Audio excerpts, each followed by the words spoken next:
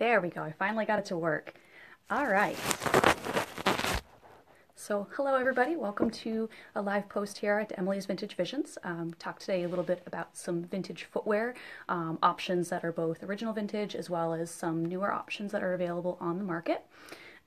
This was supposed to have been done about an hour ago, but I had some problems setting things up, trying to find a good spot in the house to lay things out, lighting. We're in the midst of quite the winter storm right now. It's actually rather pretty outside. I don't know how well you can see out there, but it is coming down like crazy. So it's a good day to be inside where it's warm. So I thought that I would start here by showing you some photos of vintage shoes. I tell people whenever they're doing research, whenever you're looking for different options, either for everyday vintage wear, if you want to be really authentic, or for living history purposes, that as much as possible try to go to original sources. And this is true no matter what time period you're looking at, from 18th century through 1940s, 1950s. Obviously, it's a little easier to find resources from 20s, 30s, 40s than it is to find original source material that's much older. But I've got a couple different books. I know these are going to be backwards, and I apologize. I'm not sure how to fix that. Hi! Look, I got it to work! So, these types of books are really good because they show period advertisements. So this one is 1920s, and again, I apologize, it's backwards. This shows a couple of different options of winter and cold weather footwear.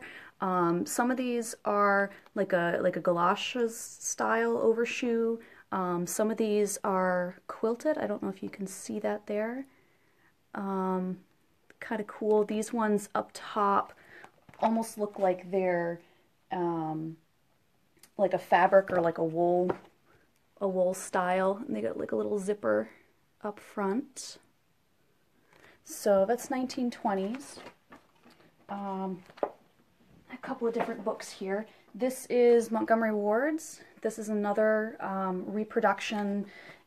It's vintage advertisements for all kinds of different clothing. But to show you the shoe options, and I apologize, I have two cats that are wandering around, and one of them is now deciding that she wants to join the video, so she's going to be knocking things over. That's Rita. Anyway, so here we go. A couple of different shoe options for both men and women's shoes. What's really great is that some of these styles you can still find reproductions of. There's a few companies that make them. I think it's Red Wing makes the men's style of boot here, this tall style. Oops, and she's gonna want to get into stuff. Rita, sweetie, you can't do that. Another book here. This one didn't have as many shoe options in it, but just to show you really quick, this is just another really handy resources. This book is one that you can find these on Amazon, you can find them on eBay, and honestly, they only go for like a few dollars a piece. So when you're just starting out doing research, books like this are really, really handy to have because they are showing you original content from the time.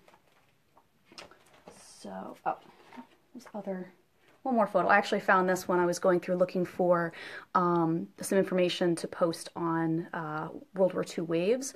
So I don't know how well you can see this, but this is a winter photo, and the lady right here has on a pair of what look like fur-lined or at least fur-trimmed overshoes.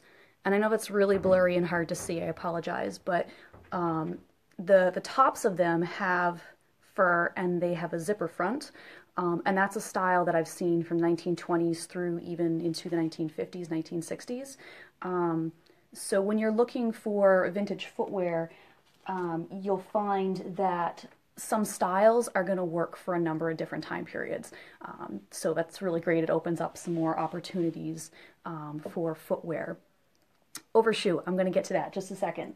So this type of overshoe or galoshes, it's kind of like this. So these are the boots that I posted a couple of pictures of on Instagram, and you guys all went nuts over them. They are an overshoe, which means that they literally go on over another pair of your shoes. The heels, they're hollow. The whole shoe is hollow. If that makes sense. These ones are trimmed in, I think, a rabbit fur, and they've got a little tie up front here. This particular pair is made out of some kind of like a fabric with a metallic weave in it. And then the soles are rubber. What's great, these actually came with the original tag still attached to the bottom there, which is pretty cool. So this pair of shoes, hi Rita, excuse me, you're in the way, you're in the way, kitty, are one option, as well as this style of overshoe, or shoe rubbers is sometimes what they're called. So as you can see, this is all rubber, totally flexible, moldable. The heel is kind of squishy there. So these are designed to go on over a type of heeled pump like this. And this style actually fits this pair of shoes. So one of the things that I've learned when you're shopping for the galoshes or overshoes is that they are marked with corresponding shoe sizes. So I normally wear like a 6.5 size shoe, which is what this is, and these are marked 7. You want them to fit snugly over the shoe, but you don't want them to be so tight that you're going to risk tearing the material. That's one thing you do have to be careful with if you are planning on wearing any type of original shoe, is that things will get, they do have certain like stress areas. You can see this is starting to kind of wear here, and a little bit on the back part of the heel. So I actually don't wear this pair of overshoes anymore. I've worn them out a couple of times. They're in beautiful condition, other than the little bit of crackling that's starting to happen. So, and I think that there's actually a little tiny tear there. So I just use this particular pair for display. But things do get brittle with age. Plastic does tend to break down over time. Let's see, I had another pair, I thought, of rubber overshoes. Oh, here they are. So these are like 1930s, 1940s. This overshoe's 1940s. You can tell by the shape of the heel, the shape of the toe. And then this style actually came from my friend's mother. They belonged to her. I think she said she wore them in like the 1950s, 1960s. So you can see that the heel shape is a little different. Heels tended to get a little bit narrower into the 50s. And she had very, very narrow feet to begin with. And these actually don't fit over any of the shoes that I own. But these are pretty cool. They go on over, and they've got this cool little button tab. So they basically just wrap around the front of your shoe, keep everything dry. These are some kind of like they're not quite rubber, it's almost like a plastic type material. And these do not have a maker's mark. They say made in the USA, but they don't have any kind of a brand on them. These didn't either, unfortunately. But you can see the difference in the heels there. So 40s versus 50s, 60s style. Another type of overshoe or galoshes are these cool things. So I actually picked up 2 sets of these with their original boxes at the Brimfield Antique Fair, which is really cool if you ever have a chance to go. Brimfield, Massachusetts. It's about, I think they do it 3 times a year, in the spring, summer, and then in the fall. And it's literally hundreds and hundreds of vendors. Lots of really cool stuff. So I picked up 2 sets. These are marked a size 8, which I knew were going to be too big for me, but I figured I could, you know, hand these off to somebody else. And then the other set that I got, I thought were a size 6. Turns out they're size 9, so these are also too big for me. So at some point I'll be listing both pairs for sale once I get around to taking some pictures. But these go on. They're going to slide on over just the toe of the shoe. Let's see if I can do this here. There we go. Okay, so they're going to go on over the toe, and then they have this sling that just goes up around the back of the heel, like that. So these are only going to protect the front part of your shoe. So if you're able to find a pair like this, I don't recommend wearing them with shoes that have a heel that's either suede covered or anything other than like a hard wood like this or a leather heel, because the whole idea of covering the shoe is you want to keep it protected. But these are just a cool little thing to have.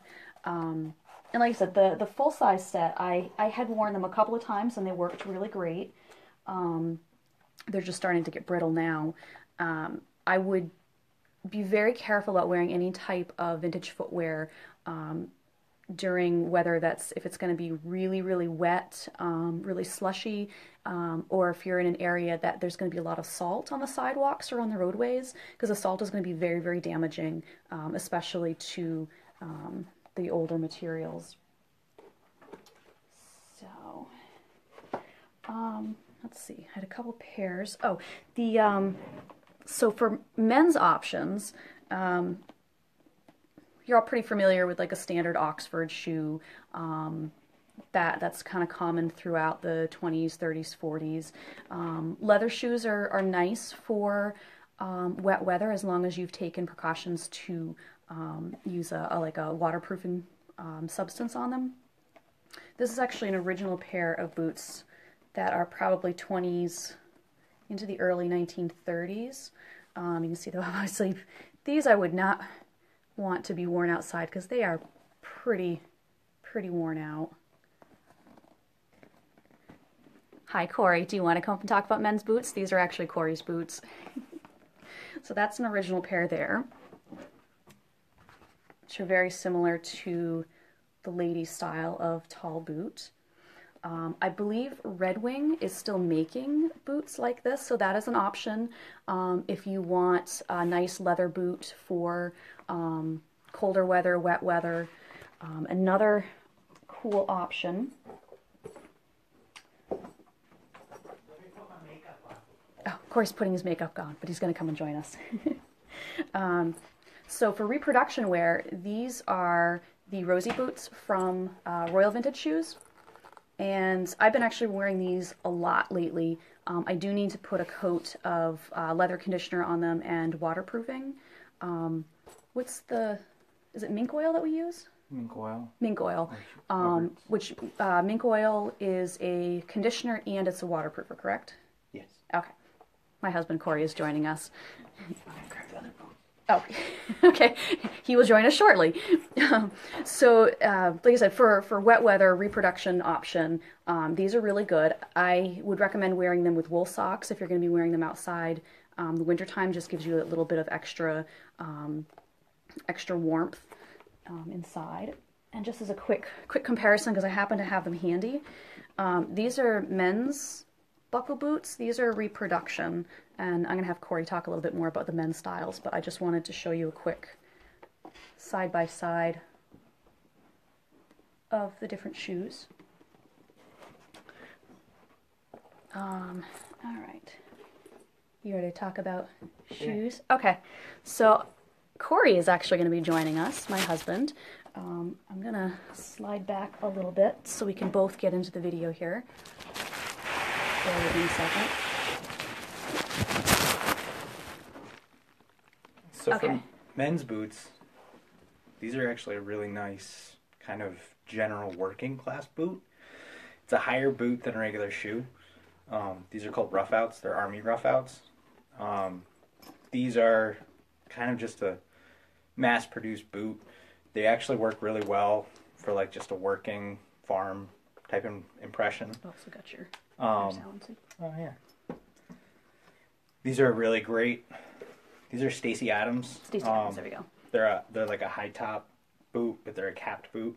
You can bring it up to the camera too. They can see a little better. They have that cap over the front, and then they are a higher boot. They're less of a shoe. I use these for an early U.S. Navy impression. They were just called an ankle boot or an ankle shoe. I use these for just about everything. They're kind of falling apart now, but Johnny says hi. hi, Joni. The neat thing about these boots are that the U.S. Army used them with a gaiter. It was a canvas gaiter, and one of the things that the U.S. soldiers were saying from the field was the gaiters are great. They keep everything out of your pants and out of your boots, but they're a pain to put on and take off. And it actually in the Pacific, the Marines that were wearing them were actually finding that because it was such a pain to put them on and take them off, they were getting a lot more cases because it was so wet. A lot more cases of trench foot or just injuries to the feet because the guys didn't want to put them on or take them off. It was just too much of a pain. So one of the results of that was the buckle boots, which are kind of an in-between of just a regular low boot and then some type of gaiter up top, which is a buckled gaiter, which the women's boots are based off of these. So they're basically the same kind of boot. And these are the M43 boots. Came out in 1943. These were a great boot. Everybody loved them. And actually, the paratroopers started giving up their classic paratrooper boots, which are. I did grab both. They were known for. Do you want to talk? You can do the history of these really quick, but just options of what you wear for shoes when we do vintage stuff. Yes. For specifically for like colder weather and wet weather. For the colder weather boots, I prefer the buckle boots.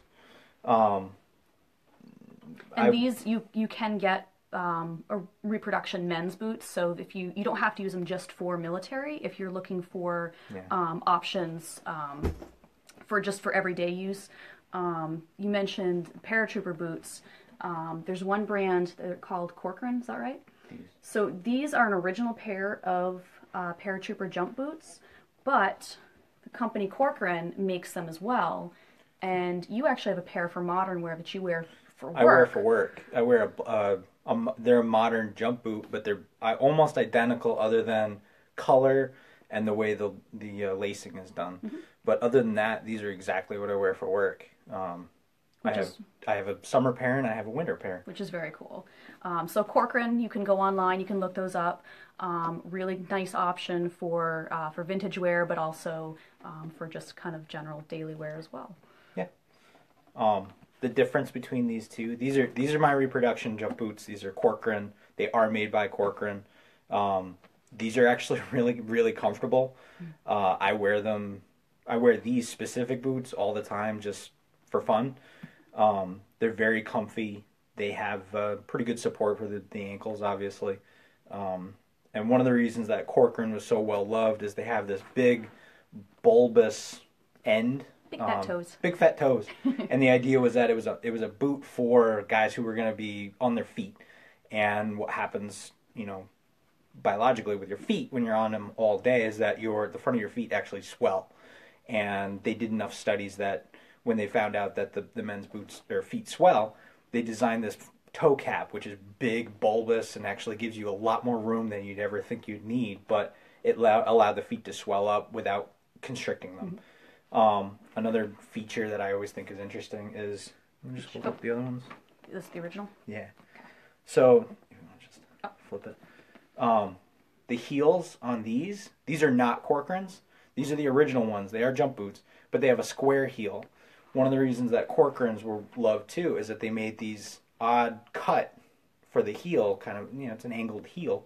But the reason they said it worked was that when you were jumping out of the plane, a square heel had the tendency to catch on things as opposed to a ramped heel that would kind of slide off. So when you're jumping out of the plane, you didn't want to catch on anything that could off balance you and possibly injure you, either on the way down or way out, or just get you in a bad position to jump out of the airplane. So Corcoran had this little ramp cut into their heels. Not all boots have them. Not all jump boots. Are your modern black boots done the same way? Yep, they have the same heel cut. That's a cool little feature. But Corcoran makes these. You can find them online. They're actually relatively inexpensive. They're about 150-ish, 130. It's not too bad. Ironically enough, I paid much less for my originals.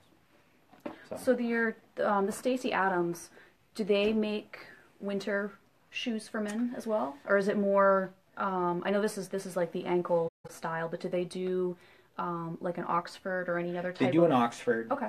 They have a lot of different designs. This is the closest one to a 1930s, 40s. These are actually really similar to. Actually, if you hold that real quick. The ones that I found in the 1920s catalog, they've got more of the squared toe. Of course, now I can't find the page. Oh, those are women. But you can see that they've got kind of that squared off toe, the toe cap. So that's a good option if you're looking for men's shoes, 1920s, 1930s. Reproduction. Can you think of any other companies other than Corcoran or Stacy Adams that does menswear, men's footwear? Because I know that's one thing that to find men's vintage anything it seems to be harder to find. SM Wholesale is one. Okay. They do boots. World War II Impressions does sell, and at the front both sell military boots.